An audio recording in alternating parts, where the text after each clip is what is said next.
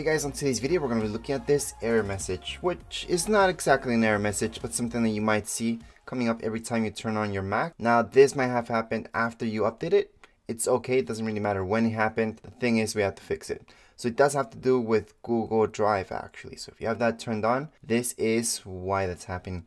So just close that window, and then down at the top right hand side of your screen, you should see something like this. This is your Google backup. So right click on it. And once you do that, you're going to see these three dots on the right hand side. That's your settings. Click on your settings. Once you click on your settings, what you have to do is just click on quit backup and sync. Now we're doing this just to relaunch. We're not deleting anything. We're not doing anything wrong.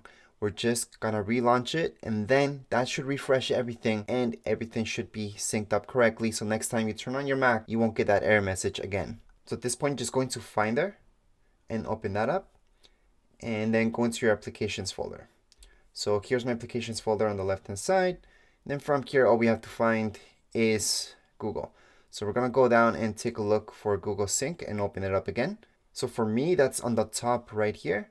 We're gonna see backup and sync. So I'm just gonna open it up, and you guys can see that it's in fact opening.